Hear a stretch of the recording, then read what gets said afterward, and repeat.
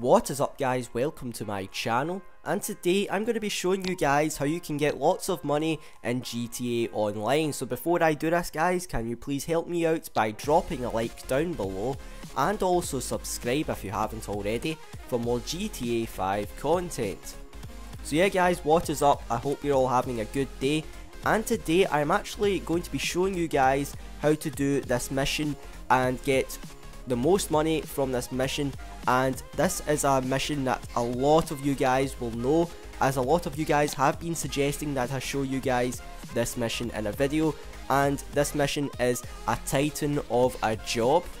Now this mission is a very good mission to get lots of money, and I'm actually just going to show you guys the best way to do this mission. So what I actually recommend you have for this mission is an armored car in Kuruma. This mission just becomes 10 times easier if you have an armored car in Kuruma. So what you want to do is you want to make sure that you've started up the mission, and you want to make sure that the difficulty is on hard. Then what you want to do is just drive to the airport, and you want to use this little ramp here to get into the airport. And then once you've jumped into the airport, you then want to go over to the hangar where the Titan is. And then what you want to do is just kill all of these Merryweather guys, and make sure you just stay in your armored car in Kuruma, as it will be very hard for these guys to kill you. Then once you have killed all of these guys, what you want to do is get into this truck and move it out of the way.